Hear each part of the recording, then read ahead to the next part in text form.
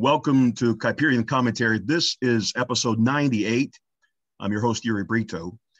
The Reverend Dr. Gregg Strawbridge died a couple of weeks ago. Those of us who knew him well, we have mourned profusely these last 14 days. We've lost a friend, a mentor, and a titan of the Christian faith. His presence in the CREC was palpable every time we met. He was kind, gracious, studious, a Presbyterian of high caliber, a churchman with unspeakable talent, a pastor with theological and pastoral inclinations, which made him a remarkable gem in every way.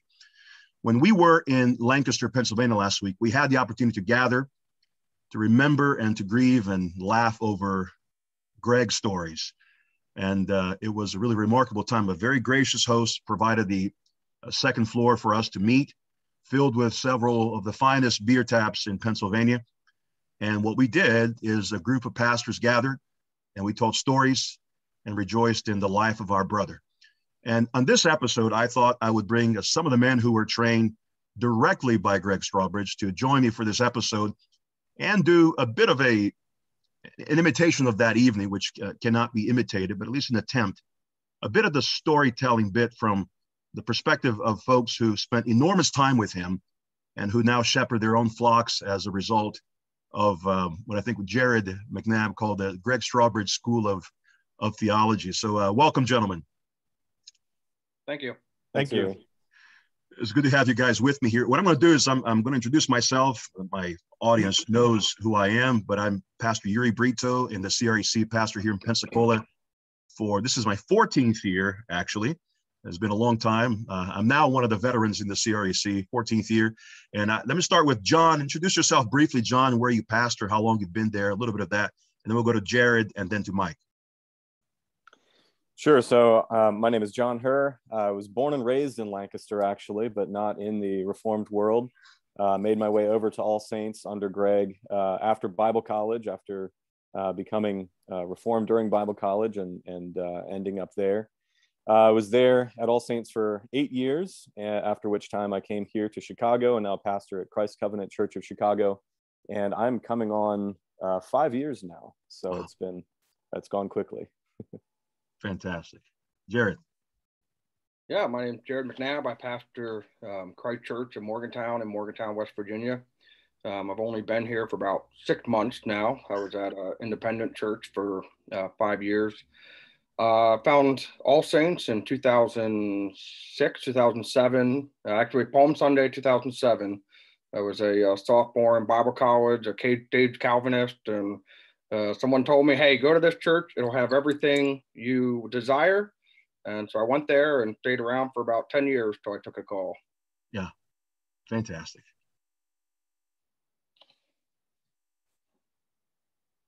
Go ahead, Mike. Yeah, my name is Mike Shover. I'm the pastor of Christ the Redeemer Church in Pella, Iowa, CREC.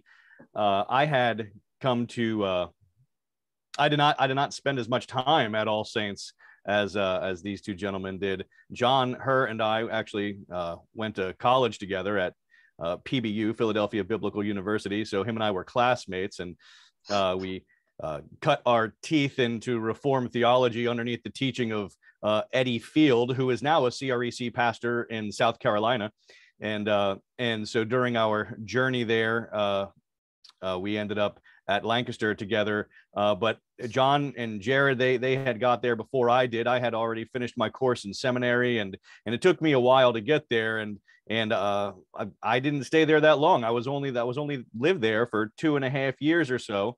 And then was quickly swept away to plant a church in Fairbanks, Alaska, under the leadership of Jack Phelps. And then when my time was there coming to an end, I sent out my resume and got picked up here in Pella, Iowa. And so now I've been here for just over 3.5 years now. Okay, wonderful. And we're all CREC ministers, the Community Reform and Evangelical churches. So if you find yourself in Chicago, Morgantown, or Pella, I can attest to the faithfulness of these men as godly shepherds and ministers of the gospel. I want to see if I can pull up this glorious picture that Ned Buster put together for the funeral of Gregg Strawbridge. And I just want to talk about it a bit. Can you guys see that? Yep. This picture incorporates and embodies everything that Gregg Strawbridge was and will be for us for years to come in our pastoral work. John, let me start with you, John. Make a couple of observations here about this picture, what you see, and I want our audience at Kuyperian to get a feel for the grandeur and the happy generalism of Gregg Strawbridge. And I think this picture encapsulates so much of it. And you guys can just jump in here. I'll start with John and just fill in the gaps for some of the things here about Gregg Strawbridge. Yeah.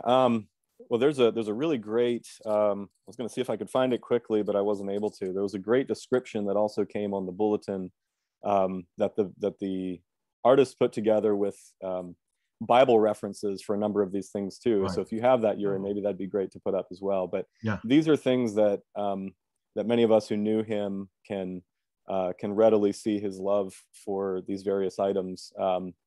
Just to pick a couple, I guess, there's of course, the most prominent thing, aside from the sola gratia, is the guitar. Gregg would play blues and old rock and roll at many of our fellowship meals. Very often he would, as part of the set, he would say, "No, everyone please stand for the national anthem," at which point he would launch into Sweet Home Alabama. Turn it up. Was this John, was this in the fellowship meal, like on a Sunday morning during the week, a little gathering, or all the above? All of the above. All the above. Typically, it'd be a Sunday afternoon after church. We'd be maybe at a farm. One of the families had a farm, and we'd just be out in the grass, plugged in with a whole bunch of extension cords, and he'd be rocking it. So, yeah, that guitar was a big thing. That guitar, actually, the one that one's based on, is hanging in his house right now. I was over there on Tuesday, and that was hanging there. So, yeah, I don't know. A couple other things. The just above the, I can't really point on here that anyone would see it, but just over the kind of the left hand part of the guitar, there's some hops. Man loved a hoppy beer.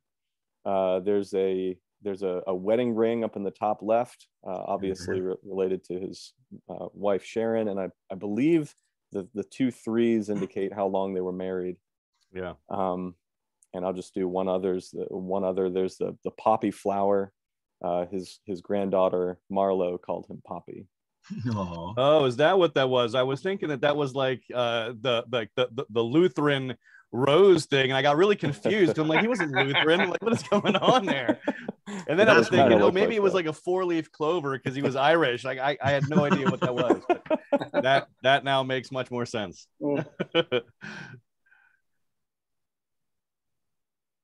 Jump in, guys.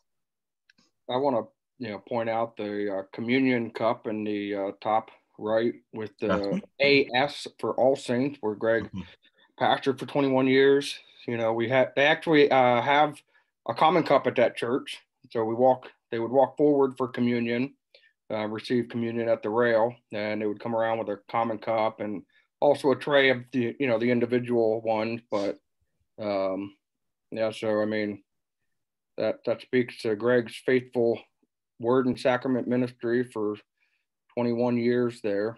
The other thing that I love is the jar of pickles down in the bottom right.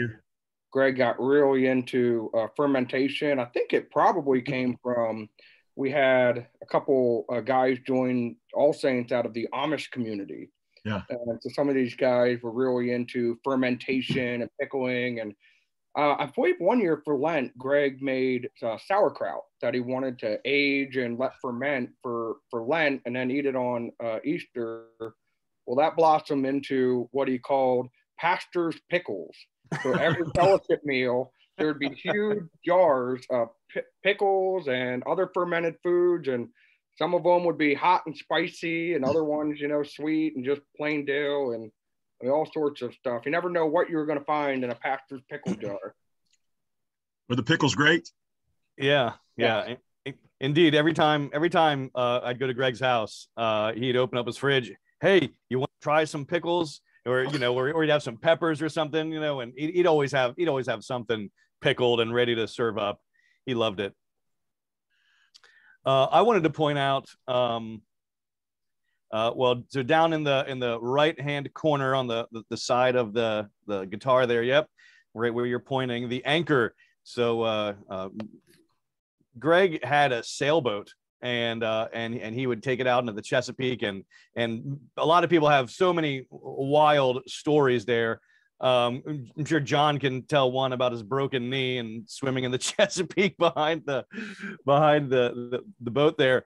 But he had a love for sailing, and I remember I would talk to him often. I said, Gregg, I would sure love to buy that boat off you. And his eyes would get all big and like, yeah, well, I'm not using it much right now. And then, of course, he was, but he was just so kind. And then another time, well, I'll point up to the catfish there in the middle. So another time, one of the gentlemen from church, Brant Hauser, took us out on a deep sea fishing excursion. I guess it wasn't deep sea, but here's a catfish. Okay. Yeah. And we were actually, so we weren't fishing for catfish, Gregg. Yeah. We were fishing for flounder. And I was like right next to Gregg. I was on the aft of the ship, and Gregg was on the port side, I suppose. And he didn't catch anything all day. And I was pulling him up left and right. Everybody around us is catching fish. Gregg didn't catch a single thing.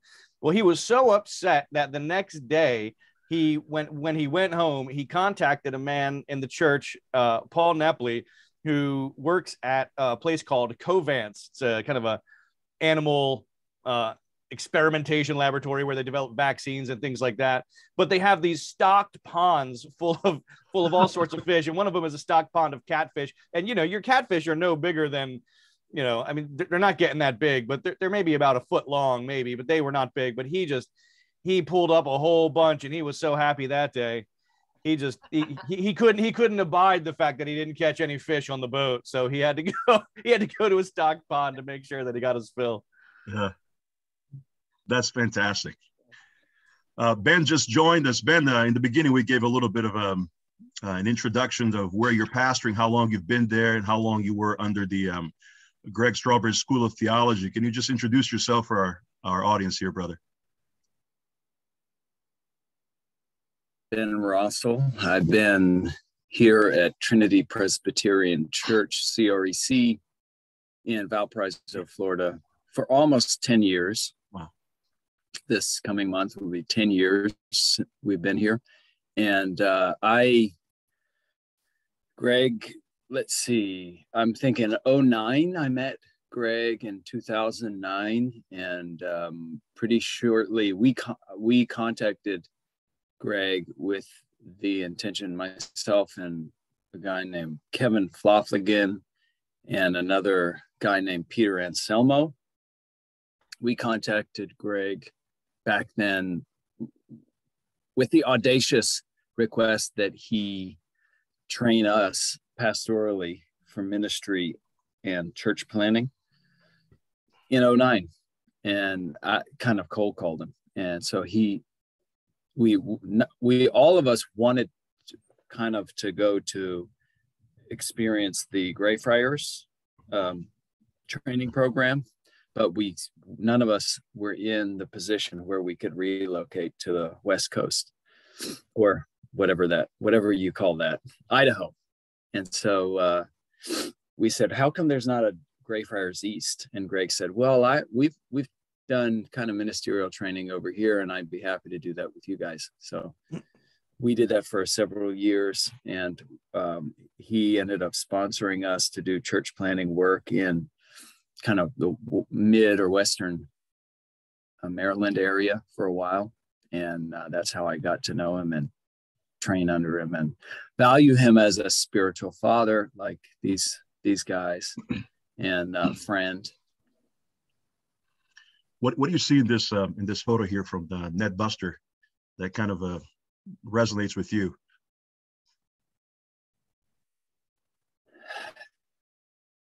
Well, sheesh, I'm sorry to join late. A lot of it does. I mean, I got some of the. So let's see what hasn't been talked about. Yeah. And why don't you talk about the utensils in the top left, perhaps?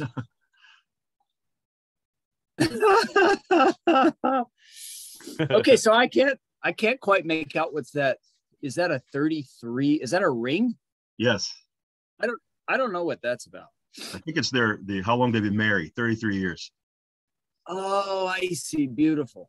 I got it. Yeah, so thanks, John. That's a good. Jared, you were there in 09, right, Jared? Yes, for the cook-off? Yep. Okay, so Gregg, I mean, I'm sure this has been brought up. Gregg was a foodie. And that's a big part of his ministry. I mean, like you think about Father Robert Kaplan and some of that kind of approach to ministry. And I've seen that lived out in certain, what's his name? Father Kennedy, who's an REC guy. I don't know if you guys know him. I got to be at a wedding that he did. And it was like watching him. He literally had his full, he had a shirt with a collar, and he rolled up his sleeves, and he smoked like a side of beef and prepared it the day of the wedding or the day before the wedding. And Gregg was like that. Gregg used his love of all things culinary for just this. It was like an overflow of gospel ministry. So anyway, I called Gregg because this other guy I knew, Kevin Loughlin, who had ministerial aspirations and theological training, and who wanted to get and pursue the ministry, and it was kind of flirting with CREC or something like that. He cold called Gregg from wordmp3.com, and I'll maybe get into that later. But so he told me, yeah, you should do it. Just call up Gregg. I mean, I'm thinking there's no way he's going to pick up the phone, and he did. And so he met me at a restaurant and brewery up in Lancaster.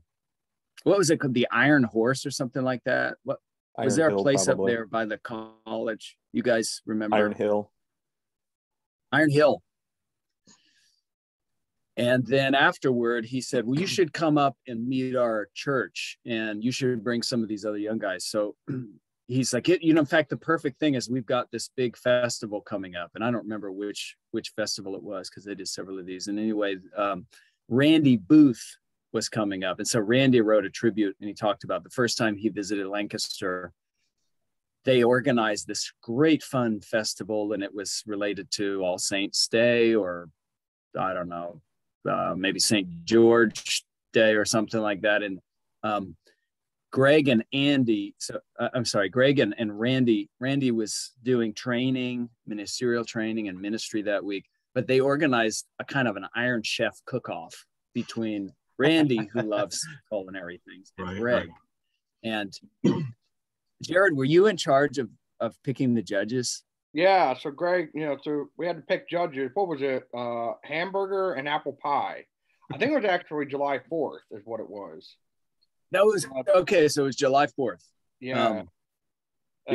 Gregg was very particular about impartial judges. I had two guys at church, and Gregg like, no. Like, they would just pick Randy just to spite me. Like, they need to be impartial. So I said, hey, we got two new guys here. Yeah.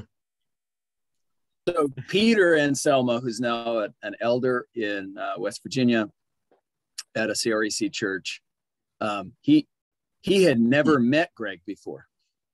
And I had only met him once or twice in person.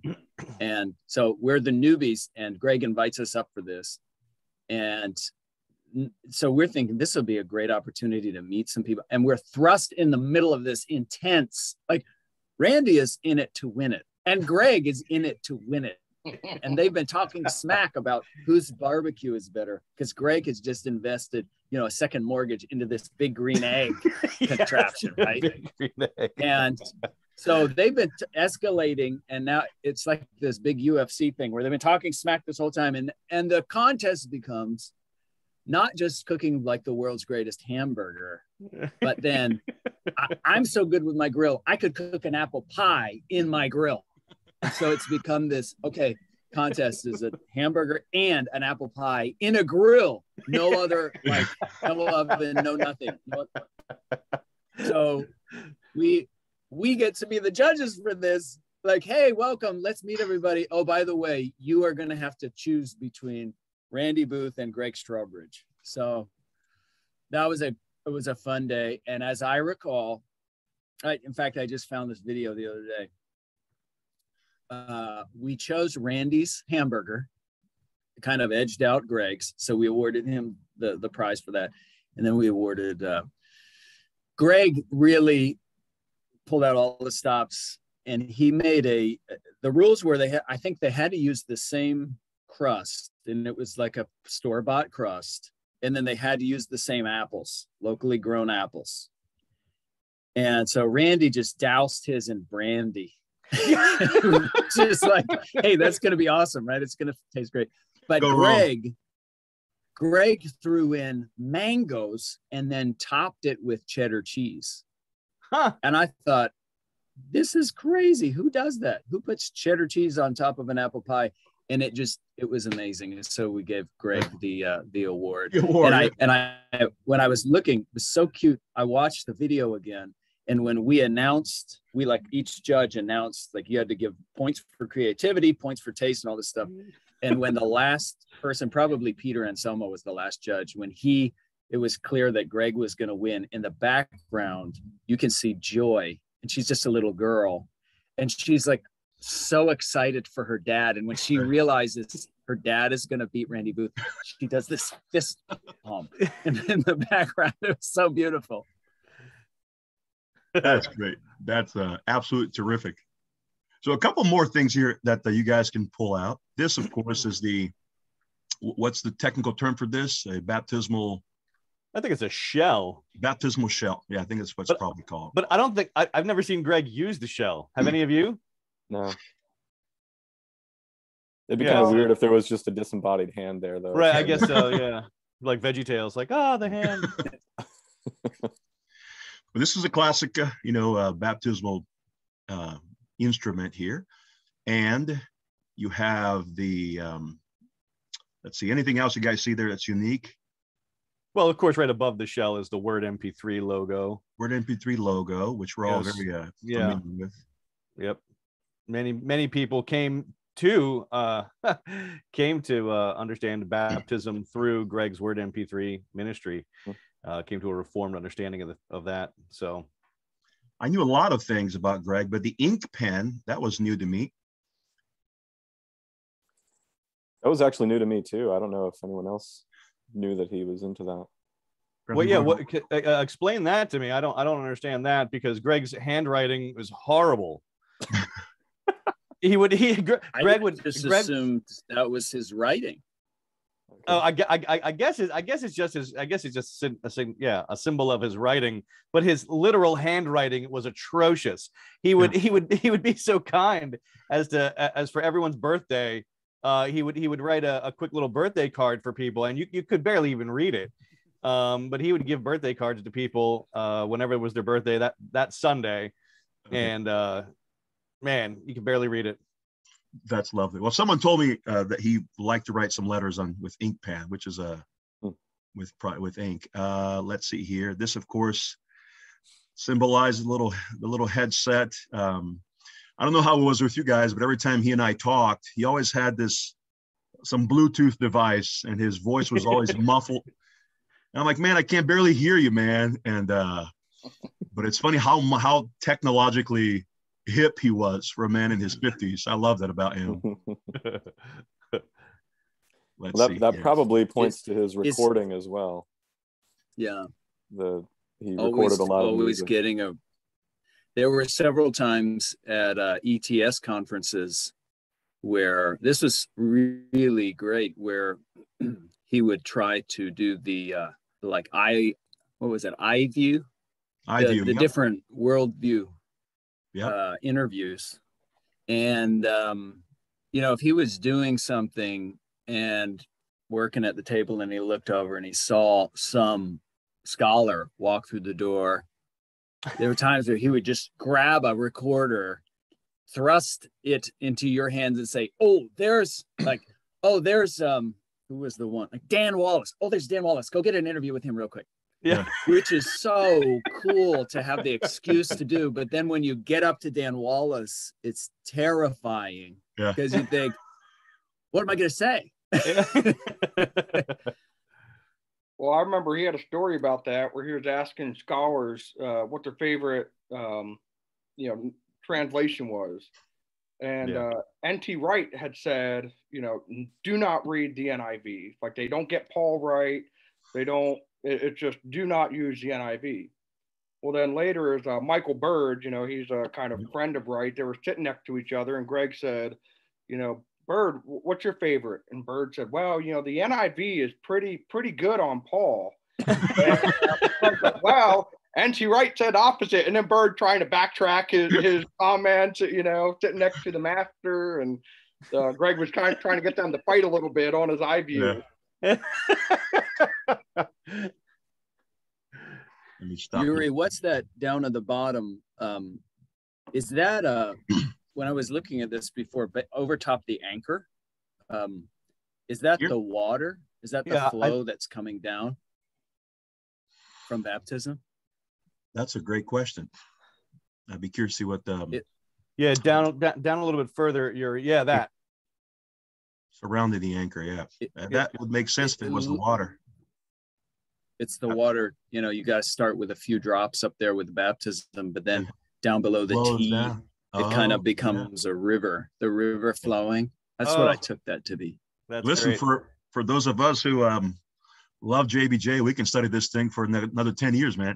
We need to find a heptamerous chiasm in the middle of it. Exactly. Write a whole thesis out of this, the broken bread here. And anyway, a lot of different things to consider. Let me get back to us here. Hang on a second. There you go. One of the things that I want to just take a little time here and maybe perhaps share a couple of stories. We shared a lot of stories when we were there in Lancaster together, and just a couple of meaningful stories, funny, sober, whatever kind of comes to mind, and we'll go from there. I'll start with you, John. Yeah, well, when we were together last week, I didn't share any there. I was just sitting there listening to everyone else's stories, being kind of overwhelmed by the just deluge of different thoughts I had from the 8 years that I was there. Couldn't really pinpoint anything. And I still feel the same way. I've got stories, I've got little just clips or in my mind of short things that happened. But it was just a ton of stuff. I did think through a little bit. There's two that I decided I wanted to pull out here for today. And the first goes back to my wife and I when we were getting married. Gregg married us going on 13 years ago. And this was, within my first year or so at the church. So I was still pretty new, still pretty newly out of Bible college. And so we're standing there at the altar and Gregg's giving his homily. I remember standing there with my back to the congregation, and a lot of my family members, extended family members, I'll just say are not big fans of alcohol. All right. So we're standing there and he's talking about John chapter 2 and the wedding at Cana and making this big build about how Jesus was making the best wine, and it was just flowing forth into the wedding, and then he says Jesus was the life of the party, and I remember standing there again, like I said, with my back to the congregation, just kind of wondering what kind of looks were on the faces of the people behind me, and hoping that didn't cause any consternation, But interestingly, I didn't realize it then, but that sort of description or that sort of statement kind of describes Gregg's, I think his lived theology and his eschatology, the goodness of those created things and the blessing that it is for us to take joy and to to experience the things that God made was really an important part of his work and life. And so the second story kind of connects to that, but is more recent. I wasn't there for this, and so I hope these details are right. My wife was there, and a couple of my kids. But at Gregg's daughter Jenna, her wedding was being held in the backyard of a friend of ours. This backyard kind of butts up to a stream or a creek in Lancaster County. And they had their wedding there. They had the reception was going on. I think Gregg had cooked some food for it. They had some beer. They had, just a big party going on in the yard. And at some point during the reception, a couple of kayakers are floating down the stream. And somehow or other, Gregg got it into his mind to just walk down and invite these random kayakers off the stream to come up and have a beer with them, have some food, and join the party. I don't know if it was my wedding, if I'd have been crazy about that idea, but nonetheless, I think that shows just, again, his desire to be like Christ and be the life of the party, right? To invite people in and to share with them. And I think though those are just two really short snapshots, I think those things you could find echoes of that throughout his life, I think. That's lovely, brother. Jared, you shared a powerful eulogy at the memorial service. You can relay some of that, or if you have some new stories, I'm sure you all have plenty in your Gregg Strawbridge reservoir. Feel free. Yeah. Some of the ones that I shared, just kind of short ones, there was a time where we were getting together with some sovereign grace pastors. So, these guys would be on our side in soteriology, but a lot of worship and other issues, there'd be significant differences. And Gregg had fellowship with them a few years before, and then he had them over to his house, of course, smoked a great brisket, but solemnly warned us that we were not to debate that day. We were to learn and we were to fellowship, but not debate. I think he was actually really pointing at Michael Shover when he said that. But what? The one that story sounds right. The one story you guys know, but there's an ending that I don't know many people know. I don't think I've shared this, and that's Council 2008, where the infamous Stephen Wedgeworth questioning examination on. Yeah. So the 2008, I asked Gregg if I could intern with him, and he said, I had to do an internship for college, and he said, yeah, you want to go to council with me? Senior in college, yeah, I'll go to council. So we get down to the airport. They don't have our SUV that we're supposed to get around. There's a lot of driving. And Gregg, they're just pulled in a bright yellow Mustang, two-door Mustang. Gregg goes, what about that one? And they're like, it's not clean, but you can have it. He's like, we'll take it. Well, of course, as the intern, anytime there were more than two people in the car, I have to squeeze in the back, and Gregg inviting everyone, hey, you want to ride in the Mustang? And every time I'm squeezing in the back, and but he was loving it, riding with the window down, his arm out.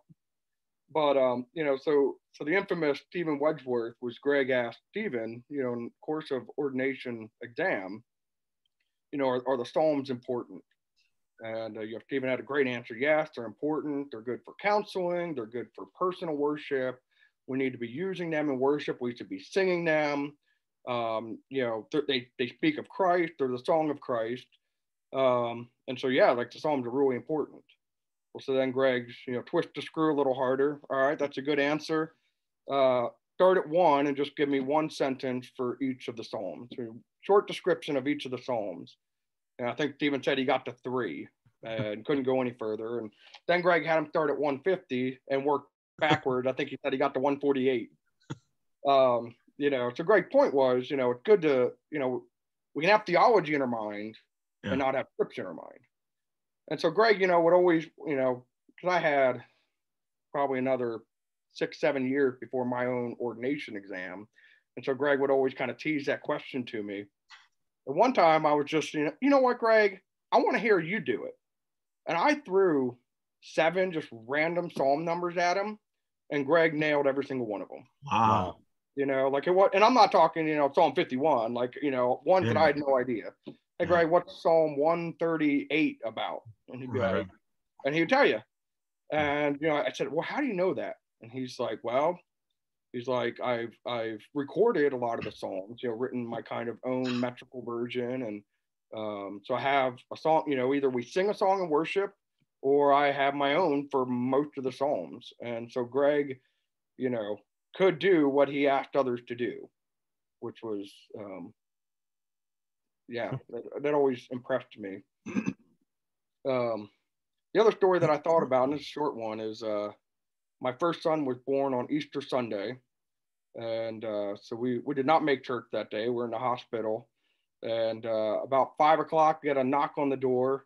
And Gregg walks in in a shorts and a polo shirt with a couple Ziploc bags of smoked meat. Smoked salmon. He just come, you know, he stayed for about 10 minutes and dropped off the smoked meat and left. And it was just wonderful, you know, and looking back on it, such a Gregg Strawbridge moment of ministry, you know. So there's a couple stories. That's fantastic, Jared. It really is amazing, though, with Joy's eulogy at the memorial service, that concept of table and water, this kind of keeps coming back, you know, this sense that he is the guy who is going to prepare a table for you in the presence of our enemies. And you know, we're not, this is not a sort of a military environment in some ways, but at the same time, he's saying, look, in the midst of all this turmoil you're going through your life, a new baby or whatever, here's food for you to find refreshment. That theme seems to come up again and again as we talk about our friend Gregg Strawbridge. Go ahead, Mike. You're the pugilist in the gang. You're always picking fights with sovereign grace advocates. No. See, my memory is horrible. I actually didn't even, when Jared was telling that story, I didn't even think I was there. I'm like, oh, I must not have been there. But then as soon as Jared said, oh, he was talking about me, I'm like, oh, that's right. I remember sitting around the table in Gregg's dining room talking to these guys. But I can't remember any of the content, and I don't think I fought. I think I probably poked, a little bit. But I remember one time Gregg and I went to meet up with these people. They were the Hebrew roots of folks, and him and I went and we were talking to these people, and they showed us some video, and they were trying to get us to, I guess become Hebrew roots Christians or whatever, and Gregg was real. I mean, Gregg was always so patient and kind with people. And me, I'm like, being the pugilist, I'm like breaking out my Jim Jordan, 2x4. I'm ready to take these guys to task. And, and I'm like, look, you don't even understand your Bible. And Gregg's just like, Mike, like, calm down, man. Like, this is not going to work. I'm like, no, hold on, Gregg. Like, I got a point I got to make here, and Gregg's like, he was always just so kind. Even, some people,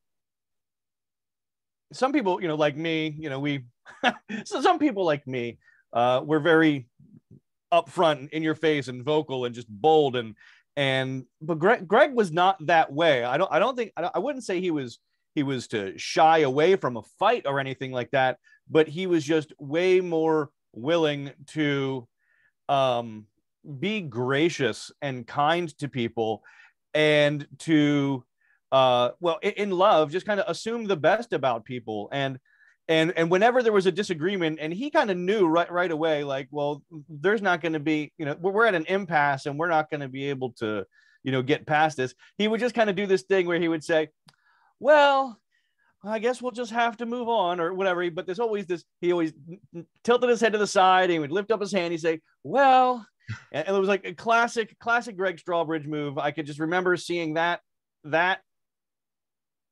motion and just gesture a million times. Well, and just kind of just move, let's just move on. Yeah. And it could be about a number of things. He was just so he did not, even in the midst of disagreement, he did not want to disrupt the unity of the Spirit and the bond of peace. And so he really lived that out well. Mm. That's fantastic. And I think Jared talked about this in his eulogy about the ironic nature of Gregg Strawbridge. And there wasn't an environment where he wanted to steal the scene from anybody. You know, back in that 2008 in Conroe, Texas, Jared, I was there. I don't know if we met, but those were my early days. I was still applying for a pastoral position, and there was a big. I don't know if Greg was the PM of council in those days. We were much smaller. PM of Augustine Presbyterian. Augustine, okay. Well, there was a brouhaha between he and R.C. Sproul Jr. And Greg just was so intense that day, and so was R.C., as you can imagine. But he was just very eager. I think it was over the conversation over Confederation. We were in those early days. We were considering changing to abandoning Confederation, and R.C. Jr., of course, was in favor. We got to uphold this principle here. And Greg was just asking some really pertinent questions that were very pastoral and about how to best shepherd this denomination in our youth. And it was really evident that he had a heart that was caring and shepherding. And afterwards, I went to him and I said, "Man, I've been following your work for some time, and I want to thank you for that interaction." And he said, "Hey, you think I was too?" He treated me as if he's known me for 10 years now. "Hey, you think I was a little too harsh with RC?" And I was a 28-year-old kid, just graduated from RTS. And I said, "No, I think you did great. You held your ground, but you weren't forceful." And that's just kind of the human being that he was. Hey, Benjamin, why don't you share a story or two, brother?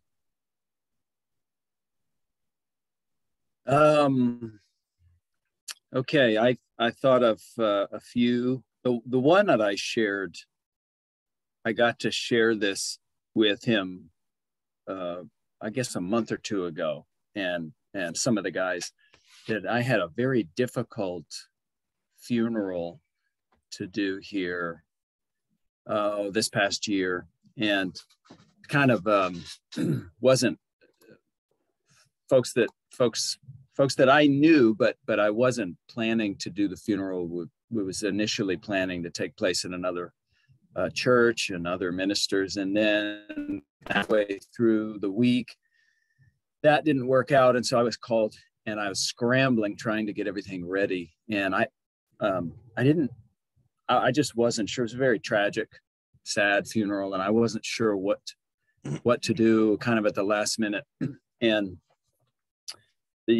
kind of was one of those, the day before, I thought I remembered the family had deep roots in Reformed theology and presuppositional apologetics, and I remembered, I kept going back to the first question of the Heidelberg Catechism, and I remembered hearing a story about Cornelius Van Til when his son was killed in a car accident, that Cornelius Van Til was told, and he began to quote the Heidelberg Catechism in Dutch that he had learned as a young man.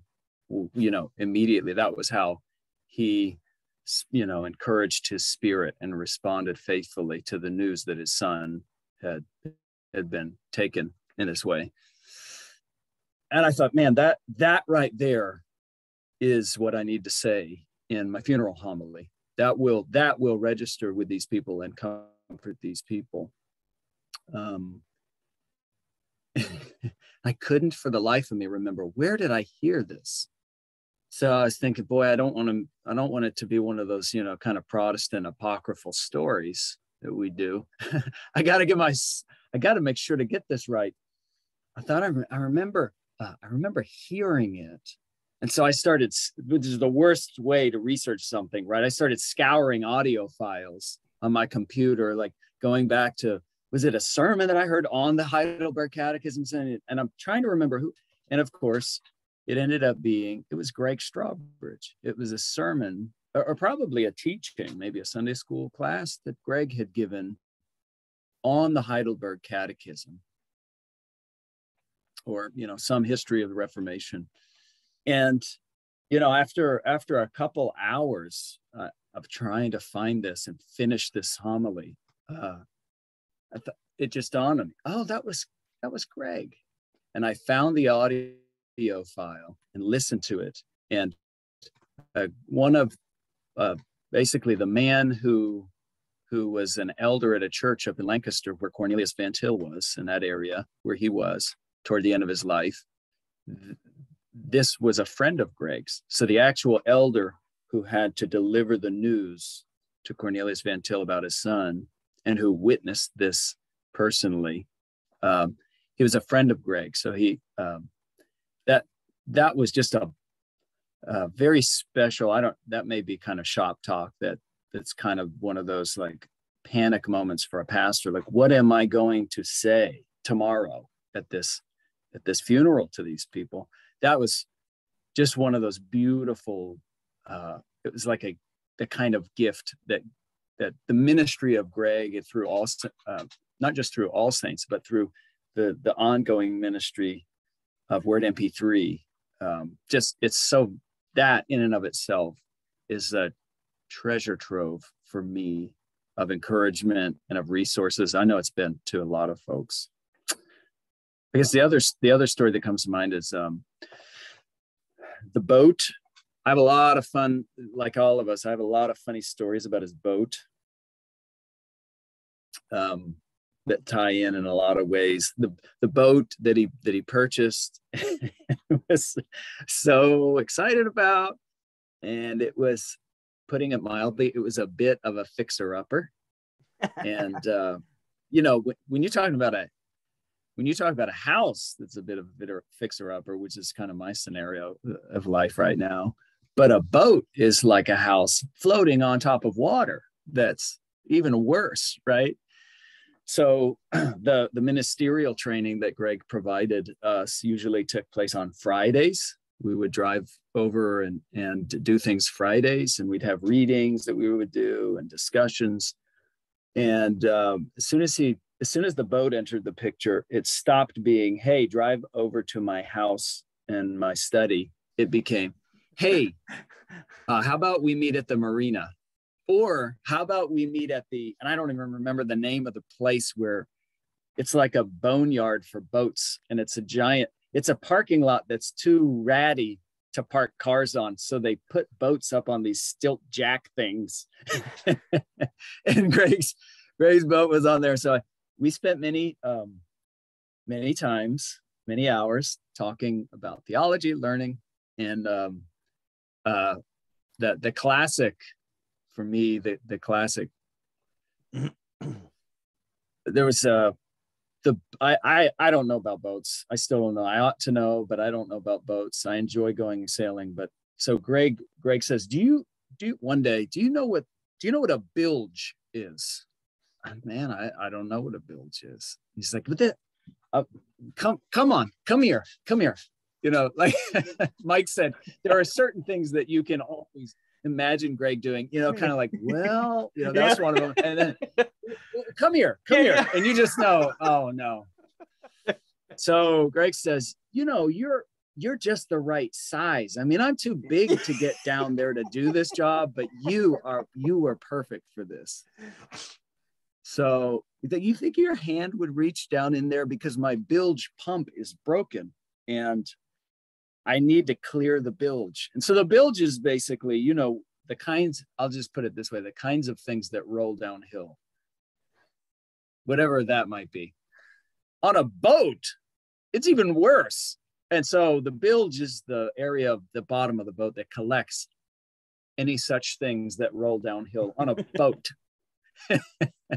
And there's a pump that's supposed to pump all that filth out, but the pump was broken. And so I had the privilege of learning theology while using my arms to scoop out the bilge at the bottom of this boat. And Ben, is there any more so, apt metaphor? Is there any more apt metaphor for pastoral ministry sometimes? and this is what Gregg said. This is what Gregg said. And so actually, it's interesting. The last text that I have from Gregg, it's so funny. So this was an ongoing conversation that we would joke about. Let me see here. And the last text that I have from him was we were talking about a sermon. I was getting ready to do a sermon. John too, a passage that he loved very well. I think it was the first passage I ever preached at All Saints, filling in for him. The wedding at Cana, and the cleansing of the temple, and so I'm getting ready studying that, and John chapter 2. The language is very vivid. And, Jesus tells the servants after they have filled the 6 stone pots all the way up with water to the very brim, John uses a colorful word that Jesus tells them to scoop down into these pots and draw up, and then take it to the master of the feast and see what he says. And a lot of times we use, the picture is either drawing from a well, so lowering something way down, or the outline of biblical usage says anteleo means to go down into the hold of a ship to bail up properly, bilge water. And so I sent Gregg a screenshot of that, and I said, this is from the Greek, studying for my sermon, John 2. Good memories, smiley face. And he says, yes, see how vivid real life makes it. So we got a lot of mileage out of that. The last time I ever talked to Gregg, Saturday before he died, he had a story about his current ministerial student trying to move a big TV into the church that they bought from Costco, so that he could do his PowerPoint slides. Yeah. And it was a cold day, and apparently, it was like 20 degrees, and Gregg had to leave. Gregg's like, I got a meeting. Can you? And then the TV was broken. They need to return it and bring it back. So, the current ministerial student spent all afternoon, moving this huge television. But Gregg is like, I told him it could be worse.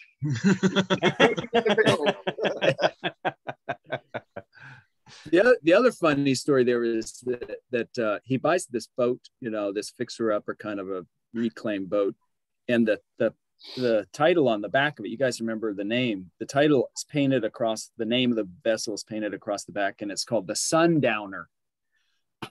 And so we had all these jokes about like the Debbie Downer and the Sundowner, and why would you buy a boat called that? And we started talking like, what does that mean?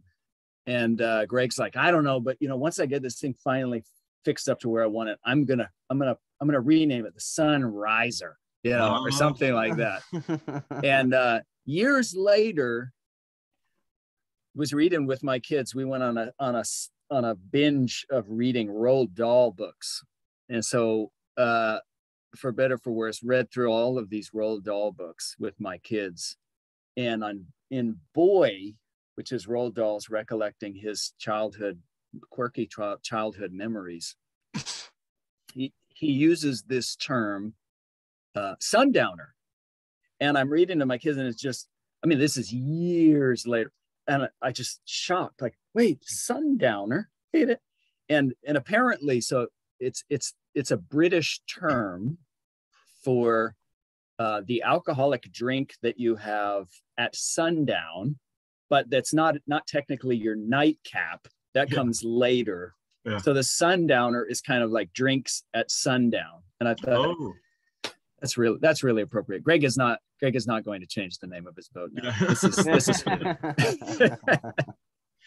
So that is that's an interesting sort of segue into the legacy of Gregg. And there's so many things that are attached to his name, his persona.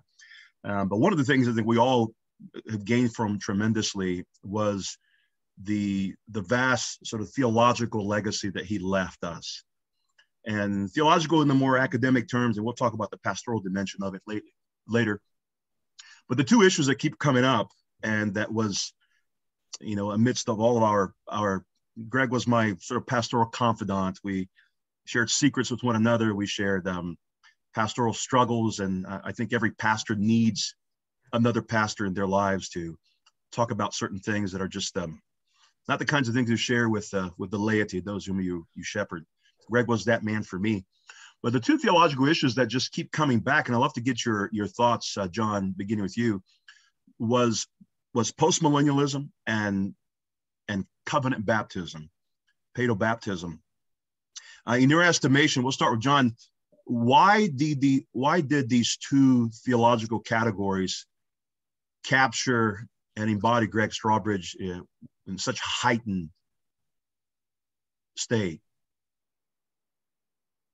Yeah. Well, I think it was surrounding a discussion of postmillennialism that I first even heard the name Gregg Strawbridge, and that was at an ETS conference in Philadelphia.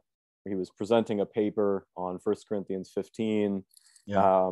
And that was a really kind of important part of I was in Bible college. I hadn't even gone to All Saints yet. But I'll share one anecdote. The other guys probably know this, but I think this, to me, sort of defines how postmillennialism just kind of shot through everything that Gregg did. He was very fond of saying, someone would come to him and say, well, how can you be postmillennial? Isn't the world just getting worse and worse and worse, and things are going downhill really fast? And he would say, oh, okay, so you think things are getting worse and worse? You think the world is getting worse? Well, let me prove postmillennialism to you right now. This is an iPhone. And, with all the caveats, of course, that there's, as the Amish could tell us, that there's downfalls to phones, and there's all sorts of other things that we should be aware of. But he was very willing to see everything in the world through the lens of the hopefulness, the goodness of what God was doing in history. Looking at the promises of the Psalms, Psalm 2 and 110 were always a big part of the stuff that he would discuss and talk about. So I don't know. I'm not sure his kind of development and how he landed there, but that's certainly how it worked out for those of us that came after, I think. And related to baptism, I was also thinking about another kind of short clip of things that he would often say. He was fond of saying at baptisms, reminding us that even though he was baptizing a baby most Sundays, he was very fond of saying, every baptism is an infant baptism, and reminding us all that the childlike faith, that we were seeing embodied in the little baby being baptized was what we were all called to do. So everything, even those two very important, very heady, deep topics that he was so good with, he was also very, it was very important to him that be seen at the pastoral, regular, real life level. That was always really meaningful to me. Jared. Yeah, I think, postmillennialism is what drove Gregg's hopefulness and joyful attitude. When I was in seminary, I was surrounded by amillennialists, and one of my professors said, the Reformed faith has always just maintained that life sucks, then you die, but there is resurrection. Yeah. Which is in some part true, but Gregg would say, no, there's also resurrection now. It's not just a whole bunch of not yet, the resurrection that Christ gives us, but there is a big slice of already. And Gregg loved to dwell in the already, of the already not yet tension. This world is good. God created it good, and he is redeeming it. And it just came out in every single thing that he did. And just that joyful attitude, and that God is redeeming the world now. It's not just something that we're waiting for. We're not just waiting for the end point where all of God's enemies will be subdued, but Christ is doing that currently. He's doing that now. And so therefore, go out as a joyful warrior in in that mission for Christ. Mm-hmm. And I think, the paedo baptism just came out in his full inclusionness of everyone. We've kind of talked about that before, where Gregg was just warm and wanted to, just include everyone into the body life, including the youngest of children. Mm-hmm. Gregg had no bone in his body that wanted to exclude people from church life. And so we just really embraced that infant inclusion vision, where, hey, they are in the body and in the church, and they are full members, and they are part of us. Mm-hmm. And just, part of our mission of what the church is supposed to do. Yeah, that's great. Mike or Ben? Yeah, that paper that John mentioned that Gregg wrote for the ETS on 1 Corinthians 15, that was a paper that this is before I even knew really who Gregg was, but it was that paper that made me, that was like the final nail in the coffin to convince me of postmillennialism. So it's interesting that these two topics that we talk about, baptism and postmillennialism. So these in effect, these were the last things that he taught about. His last sermon that he preached was on baptism, and that Sunday he also taught Sunday school, and it was his last lesson that he was teaching on postmillennialism. And so it really was just, it encompassed his whole ministry. And even if it's not baptism, but sacraments in general, just seeing kind of what Jared was talking about, that this, the ordinary things of life that God has given to us are the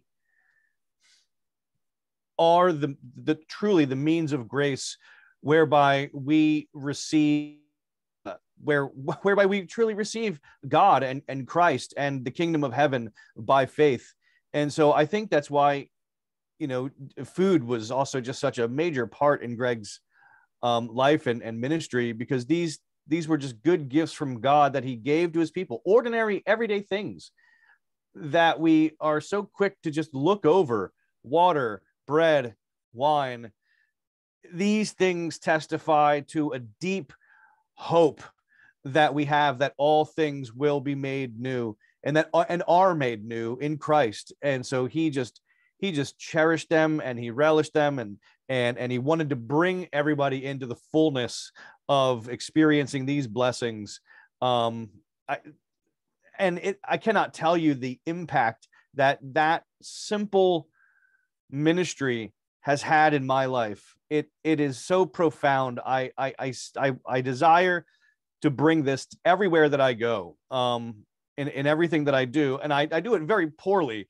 I don't do it nearly as well as Gregg does, but it is at least a deep desire that I have, and I think that our churches would be better, and our saints would be happier, and would be filled with more hope and more love if these things were at the front and center of our pastoral ministry. Yeah. I think of especially my background, getting to know Gregg. I was a Reformed Baptist, and so kind of a Calvinistic, maybe soteriology Baptist, very common category nowadays, which is great to see. I remember sitting on the floor of my basement in Maryland on a phone call with Gregg.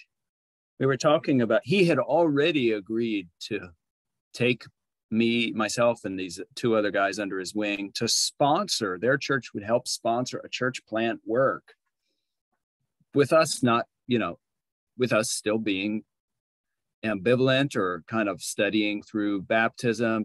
We were all teachable, but we were unconvinced of paedobaptism. And I'm sitting there, Indian style, on the floor of my basement on the phone, and Gregg says, all right, Russell. Look, what is your holdup with baptism? I mean, come on, man. And I said, it's really this. It's the typical hang up that you have coming from a Baptist standpoint. It's the Bible. I need to see it in the Bible. I don't feel like I see it there. And Gregg's like, okay, all right, let's deal with this once and for all. I want you to do something right now. Hold up your hands and 9 fingers. And he's like, we're not going anywhere till you assure me you are holding up 9 fingers right now over the phone. Okay, I'm holding up 9 fingers. And he says, all right, we're going to talk about every one of the 9 examples of the people who we have named in Scripture in the New Testament who were baptized. All right, we're going to do this right now. And so, off the top of my head, we're going through, and it's, Lydia, Cornelius, Philippian jailer. It's Saul, Paul. Who else am I forgetting? The Ethiopian eunuch, Simon the sorcerer, Gaius, Stephanus, and Crispus. I think there you go. I think I got all of them, all 9 by name. And he just worked down through. Okay, with these converts, how many of them are we told straight up were baptized with their households? And when you work through the list, and he's literally like, no, on the phone. How many fingers are you holding up? I'm sitting there cross-legged on the floor of my basement, holding my phone on my shoulder and going down through my fingers and go, well, okay, why wasn't Paul baptized with his house? Okay, I know he didn't have a house. Okay, well, his favorite one, of course, was the Ethiopian eunuch. Okay, now you tell me. So, okay, yeah. So really, it turns out that basically the only one that's in question is Simon the sorcerer. And he loved to pick about that one too. Like, okay, how does this work with sorcerers? Do sorcerers go home at night and like, honey, I'm home. How was your day? A lot of great sorcering or what? He's like, we probably don't have a robust household for a dude named Simon the sorcerer. Okay, everybody else was baptized with their household. Russell, what's your point?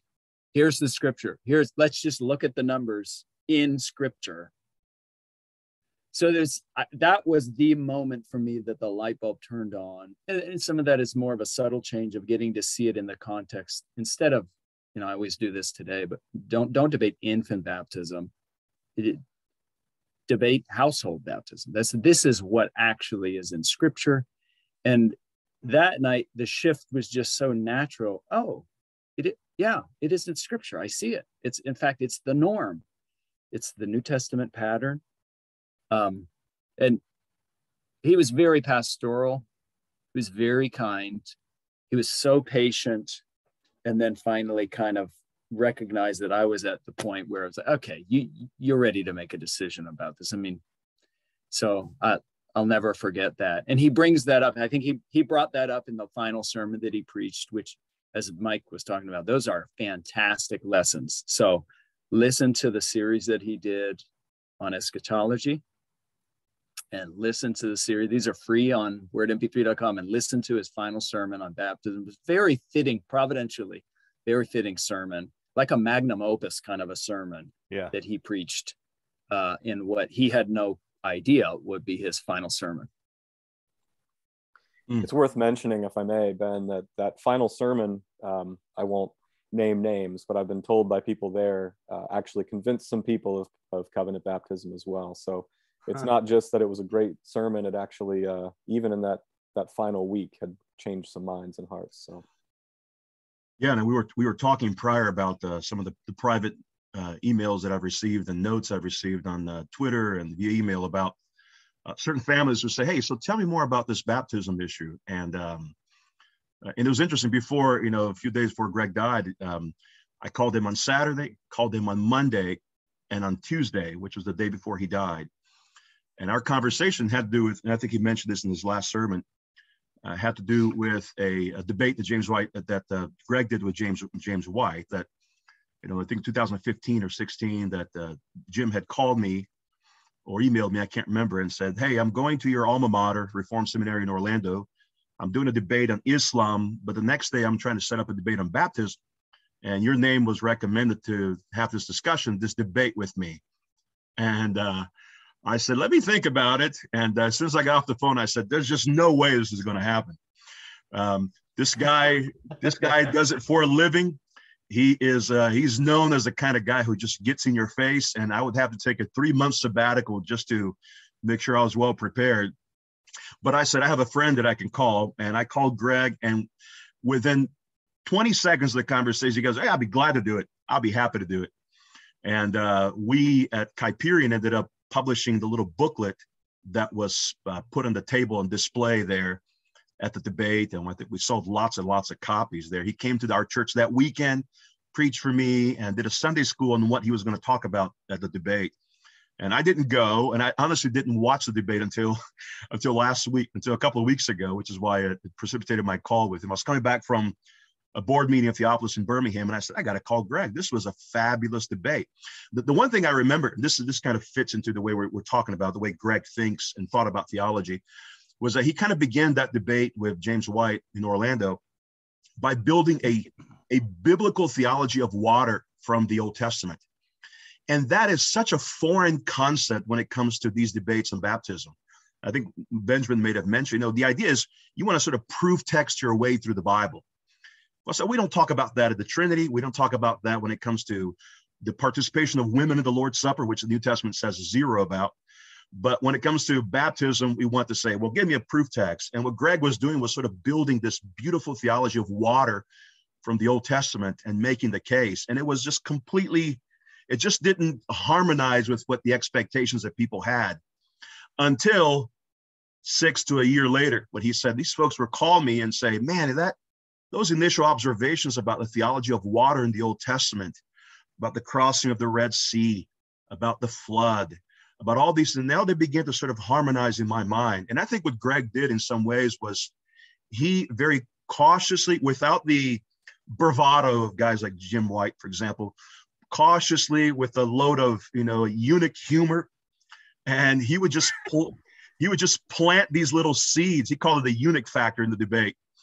He would plant these little seeds, and they had this, this just attractive feature. And as people who heard it, when that stuff was planted in their hearts, we knew that eventually there was going to bear fruit. They would say, wait a minute, why are children again not involved in, if God made this glorious covenant with you and your children in the Old Testament, why would a greater covenant exclude children rather than incorporate them even more so?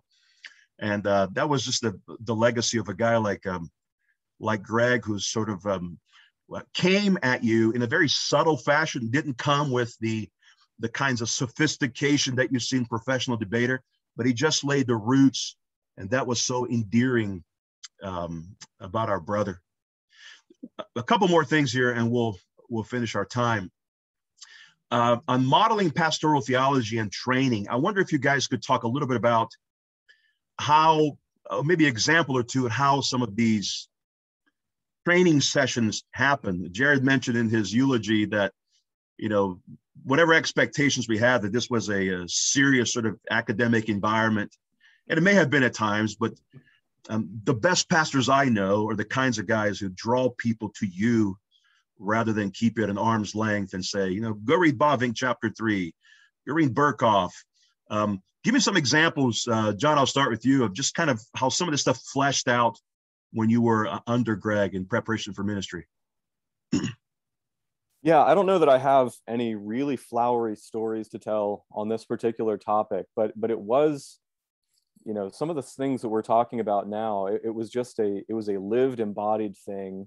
There weren't just the sort of like kill shot argument winners that he would dump on you with any kind of pastoral issue. It was just seeing it lived out, seeing it done. So, I mean, we had, my wife and I had different things that we would struggle with early in our marriage, with maybe difficulties with other people or different things that were happening just in the life of the church.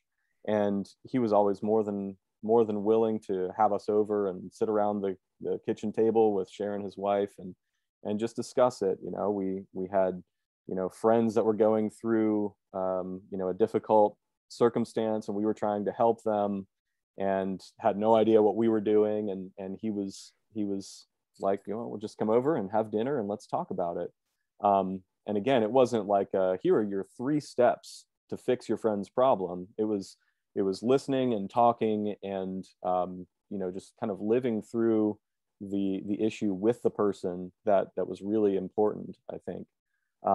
And sort of like, I forget who mentioned it earlier, but, the kind of open humbleness. I remember being at a debate he did with a Church of God guy on original sin, I believe it was, way back. And there was a break in the middle of it. And I went up to him and he said, "How am I doing? Anything I should do differently?" I'm like, "Dude, you're the professional here. I don't know what I'm talking about." But that was the kind of openness to talk about whatever was going on that I think was modeling that pastoral heart. It wasn't ever I'm sitting up here and you're down here and you're just lucky to be in my presence. It was, we're here and we're talking as Christian brothers, and we're gonna do this life thing together as Christians. And so it wasn't a curriculum, like Jared said. It wasn't a really rigorous academic discipline. We were doing seminary at other places at the time and had that going on the side. It was just seeing how life was supposed to be lived under the lordship of Christ in all things.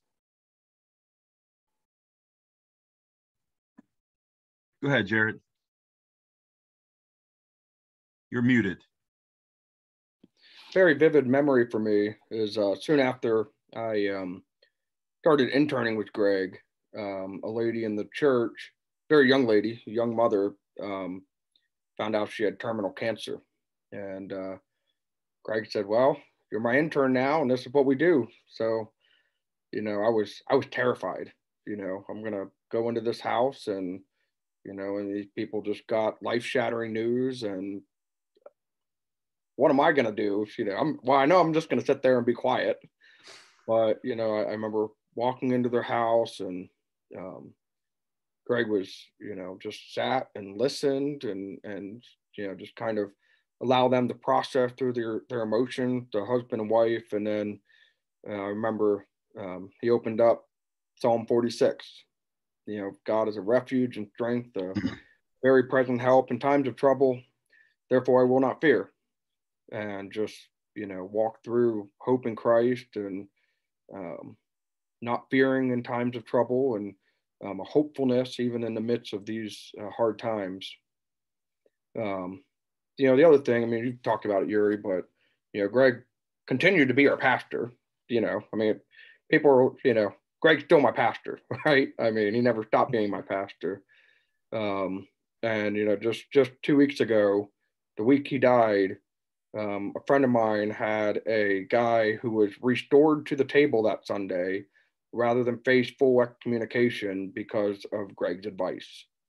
They kind of wanted to clamp down on this guy and kind of go heavy-handed. And Gregg said, "No, give the guy a little bit of time, work with him, and censure him, but don't go full bore excommunication. Be kind and gracious, and see if you can win him back."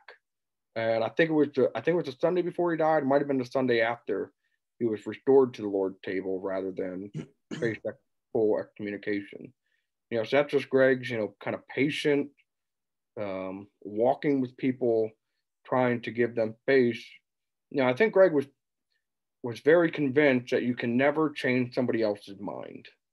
You can listen, you can give them the space to process, and you can urge them with the truth and urge them with the hope of the gospel, but you can't force them to accept it. And so the only thing you can do is be patient and share the gospel hope. But you can't force people. Yeah. In the topic of Gregg bringing people into the pastoral ministry and having you at the equal level. I have a similar experience. I don't know, John and Jared, if you were with me. Remember when we went to PBU and we had, it was like an evening of eschatology sort of thing, and it was Gregg and Vern Poythress and John Masters and some other guy, Frankie, I think he was like the biblical theological seminary guy in Hatfield, I think. So yeah, John. Yep. Yeah. That guy had like no idea what he was even doing up there. He's like, I don't even know what I'm doing here. But before it started, Gregg turns to me and he says, Mike, how do you think I should start? How should I begin my talk? And again, I'm like, what are you talking? What are you asking me for? You are the guy. And I said, well, Gregg, you should just go and begin with the Great Commission. And he's like, you're right. You're absolutely right. And so that's where he began his talk. He would just, whatever the event was, whether it was he'd always try to combine things together when we may have a conference or something, or he would invite a guest speaker. So I can remember at least 2 times, maybe you guys remember more, but I remember one time he brought Troy Green down from where is he at? Brooklyn, New York. He brought Troy Green down from Brooklyn, and after our men's breakfast, where he would have the guy speak to all the men in the church during the men's breakfast, and then afterwards we'd go into the upper room at Oregon Dairy, where we would have our ministerial sessions, and he would have, Troy Green would talk to us about theology. And I remember he did the same thing with old Mickey Schneider. Mickey came and would tell us all sorts of wonderful things. And it was there that I remember Mickey saying that he regretted that one time somebody asked Mickey's son, he says, Mickey, or, I forget what his son's name is, but he says, do you want to be a pastor like your dad?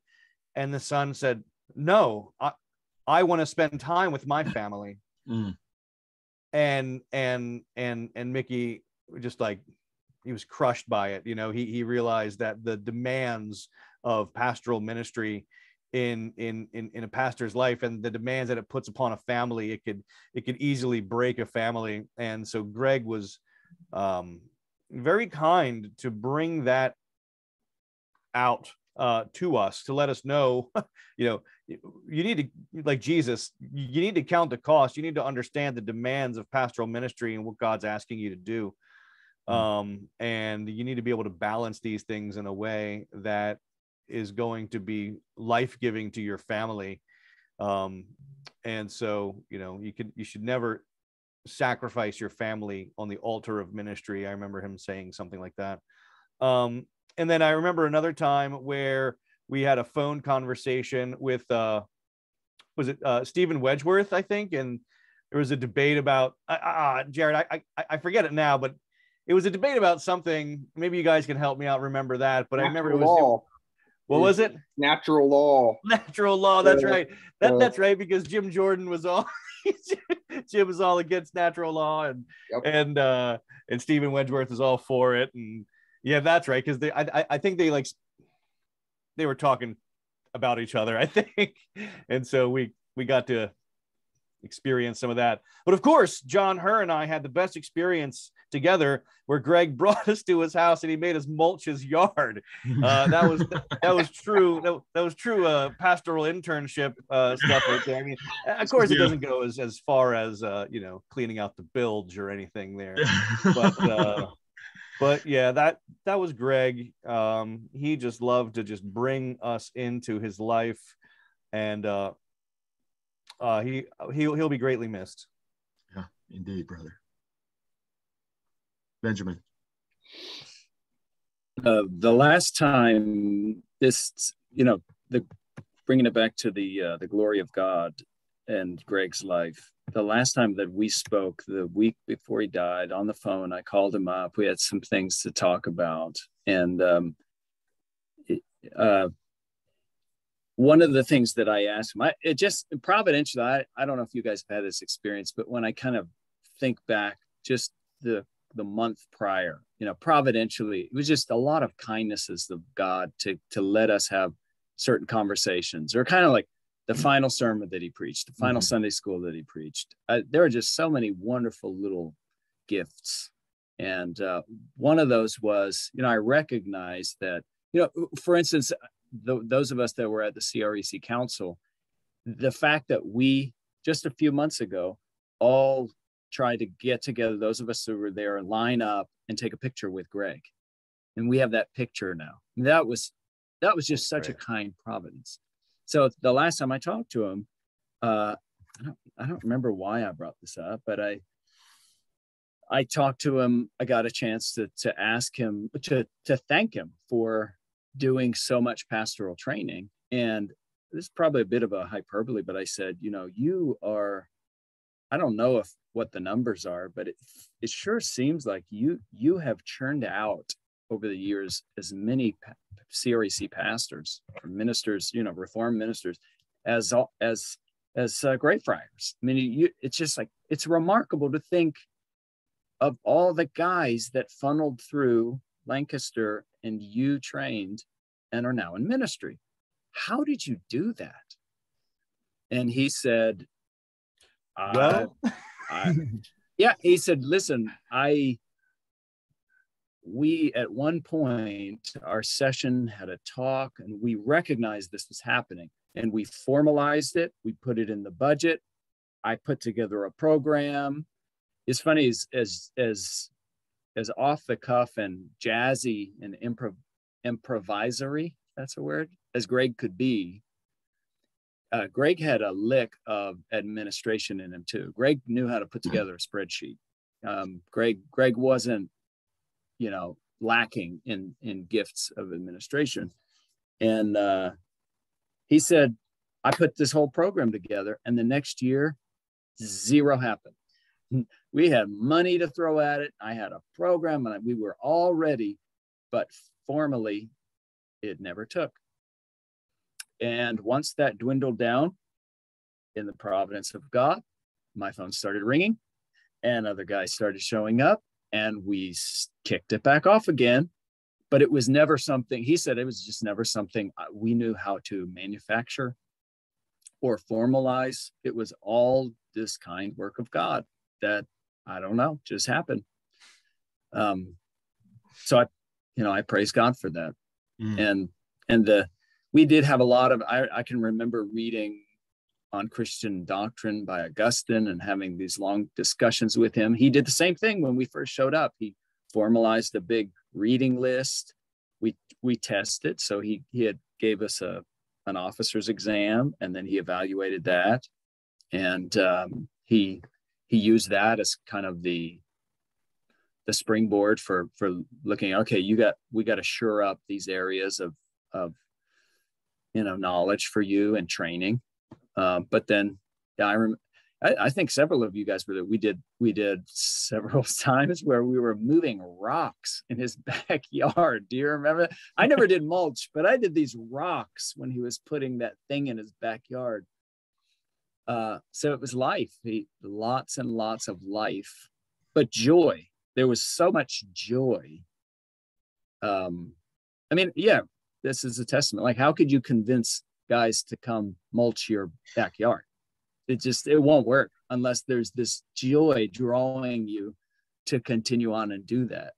So, all praise to God. And this is a faithful minister. Yeah, I second what Mike said.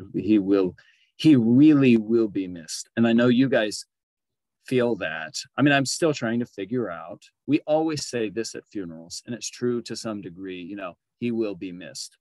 But Gregg is leaving this palpable void, a practical void. As you said, Uri, he's a pastor's pastor.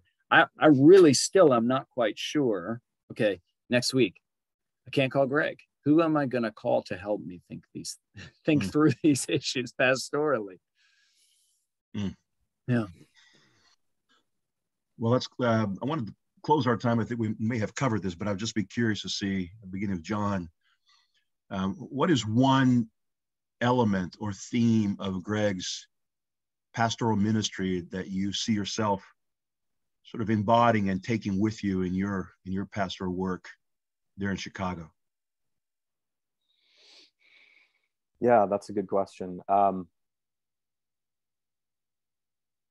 Well, I think maybe I would answer it more in the vein of what I hope I would take with me, because I think all of us are feeling a pretty profound sense of what we're lacking in what we saw in Gregg, what we'd hoped to emulate, but what we are pretty aware we're not as good at as he was. So I think one of the things that I hope that I can be taking with me is his ability and his willingness to, drop whatever was going on when there was an issue that came up. You have a question, you call him, and he's willing to talk for an hour or two. Or, I find myself sometimes, just as a sort of a confession, getting kind of stuck to my calendar and my routine. I know I've got something coming up here, and so it's hard to kind of pull myself away from that thing that I know is coming up in a half hour. But regardless of what was going on, I mean, he'd be there and present and willing to talk about it. Even if he was riding his motorcycle and had his earbuds up in his helmet, he would answer the phone and talk to you with wind flying through the helmet. So that total willingness to be there and to be present regardless of what he had going on. I mean, I'm sure he always had many bigger pressing things going on, whether it was preparation for a debate or for his own sermons or his own lessons or whatever it was. He was ready to go. I remember I think Ben mentioned Oregon Dairy. We would have our men's breakfast there on Saturdays. And then some of us ministerial students would talk in the upper room. But there was this one Saturday, I mean, I'm thinking of my own ministry now. Saturday, I've got Sunday on my mind, but we were leaving the upper room and walked downstairs, and we were walking out the door, and he asked me about a class I was in seminary at the time, and it was a philosophy class I was taking, and he just like paused between the kind of the inner door and the outer door, that sort of like breezeway section where you might hang your coats. We just like stopped right there, and it was like, oh, philosophy. So, Schopenhauer thought this, and just started like listing out all these philosophers. We ended up just like sitting on the bench in the middle of those two doors on a Saturday when I'm sure he had a million of other things to do, and just talk about what was going on in my class. So that's the thing that I know that I'm woefully underprepared for, but that I hope of his ministry that I can carry on, the willingness to be there and to be present. Jared. Yeah, mine's a lot of the same. I think Ben just talked about that picture of us and Gregg. Soon after his death, someone said, you guys are his legacy now. And someone said, well, those are big shoes to fill. And I said, well, actually, it's a big robe to fill. And I think that's how we all feel, that following in his shoes is a large task. But yeah, when I think of Gregg's pastoral ministry and leadership style, it's, was never a top down, I'm the boss and you guys are the underlings. It wasn't this, I'm the important man up front. He truly tried to embody what the robe meant, that I am a minister. My personality, who I am, is not as important as, the fact that I am, a minister bringing God's grace, God's word to you. But his ministry style, his leadership style was, like leaven. He was in the midst of the congregation, just changing it and filling it with his joy and his love and his food and just his faithful presence, just living living with his people and, cooking with them and having them in his house and baptizing them. It was just faithful day, week after week, day after day ministry in and among a particular people, which is, again, I strive. I don't know if I do that as well as he did, but that is, that's the goal to attain to. Yeah, I think I have to. Yeah, this is it, man. I can't say anything more than what these two guys have just said. I too find myself stuck in the routine of the schedule. All right, what do I have to do? I got to make sure that I'm always, I always have something prepared. I'm always gonna make sure that I have my Wednesday evening service prepared, and I gotta have my sermon prepared, and I'm always looking towards the teaching opportunities in my ministry as being the main aspect of my ministry. My teaching is my main aspect of my ministry, and I wish it weren't so. I want to get to that point where being in the lives of my people is the main aspect of my ministry. Not to say that teaching is not a part of that, but that I just been so convicted at the funeral, after everybody talked, after Joy spoke and Jared after you spoke and Uri after you preached, and I just came away, and I think I turned right next to you, Jared, and I said, I just feel like a piece of crap. So I feel like I am the worst. I am the worst minister and person in the world. Gregg was so good, and his goodness just overflowed out of him. I mean, the phrase that I heard multiple times throughout the week, which is a phrase, of course, ascribed to Jesus, was, he does all things well. He just does all things well. And Gregg really did that, and he modeled that for us, and he did it with just such great love. And we all have our own little quirkiness about us. We're all different. We're all special in our own special little way. and Gregg wasn't afraid to just be Gregg, and to just be a friend, and just to share a private laugh with you, and maybe even tell some inappropriate jokes at times. But he was just a guy who just loved Jesus. And the best way that he knew how to express the love of Jesus to you was just by living life together with you, bringing you in the middle of it. And so I want to be able to do that better. And maybe somewhere along the way, learn how to cook a little bit better too. I have invested in a Blackstone flat grill. So on nice days, I'll cook up some fajitas for my people, or throw down some pancakes. For Pastoral Appreciation Month, my congregation bought me one of those new solo stoves, right? So it's like it's a fire pit sort of thing, but it has this thing with air convection. I don't understand how it all works, but it's amazing, and it makes it kind of like a smokeless fire. And they bought me the attachment to it, so that way I could put it on top of it, and it has like a grill on top of that, so I could maybe even cook a pizza up on top of it. So I don't have the big green egg. Gregg loved his big green egg. I don't have the big green egg, but I do have a solo stove, and I do have a flat top grill that I can utilize for the glory of God, and to feed my people. So I need to take those opportunities to get up your game, man. To do that. Yeah, absolutely. Fantastic. Finish us off, Benjamin.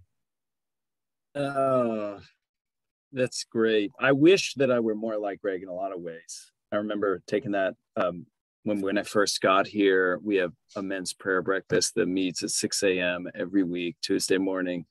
And I took the reins for that for several years. And we did a rotation with guys that would cook breakfast, and each guy would take a turn. And at some point, it was flagging. And so I said, inspired by Gregg, exactly like Mike is saying, I said, well, guys, why don't I just cook for everybody every week?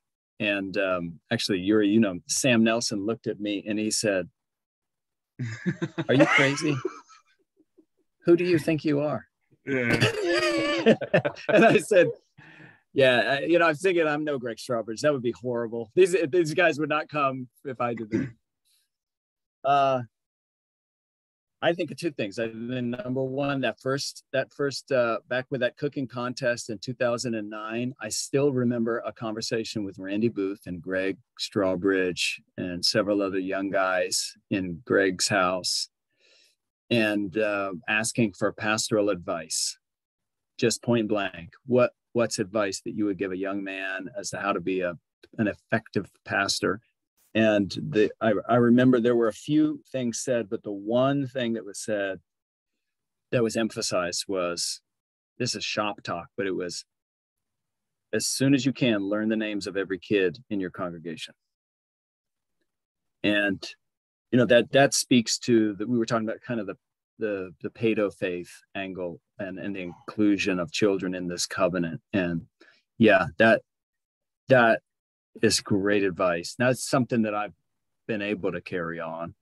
I would say that the thing that I hope to grow in is that theme that all of us have touched on is that ability, like John was talking about.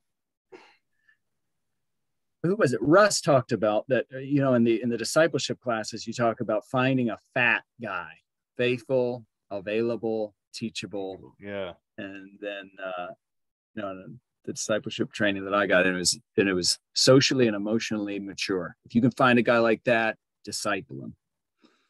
And how he had seen all those things in Gregg. And especially that availability. I just don't know, following up on what Mike said, I just don't know how he did it.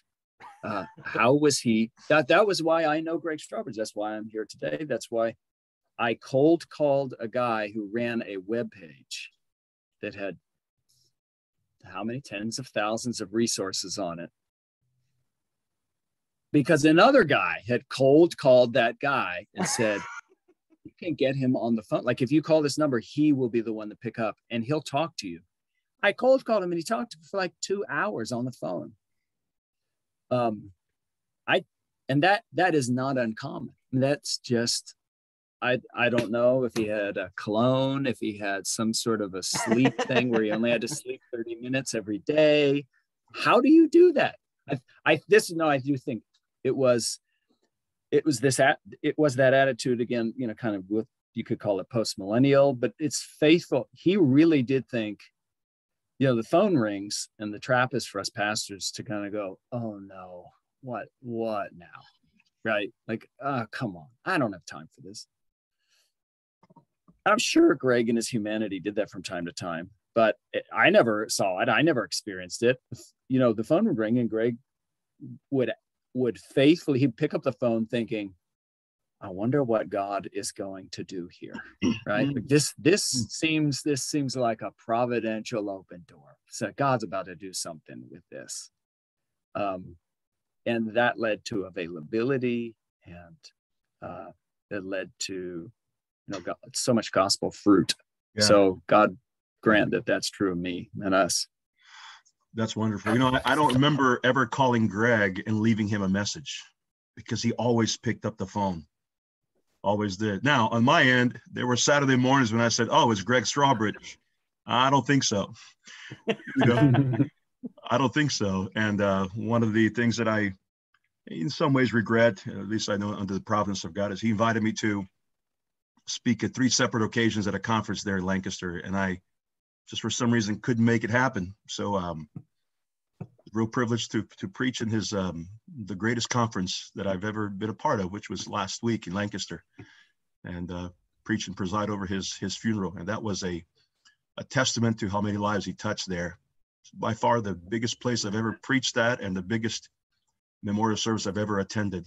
And I was really privileged to be with all of you brothers there, to shed tears and share stories, and remember the legacy of a guy who has begun only for 2 weeks, but I suspect 20 years from now, we'll be even sharing the same and other stories about Reverend Dr. Gregg Strawbridge. John Herr, Jared McNabb, Mike Shover, Benjamin Rossell, thanks for joining us, brother, this episode of Kuyperian Commentary. Thank you very much, Uri. Yeah. Privileged. Thank you. Yeah, privileged, honored.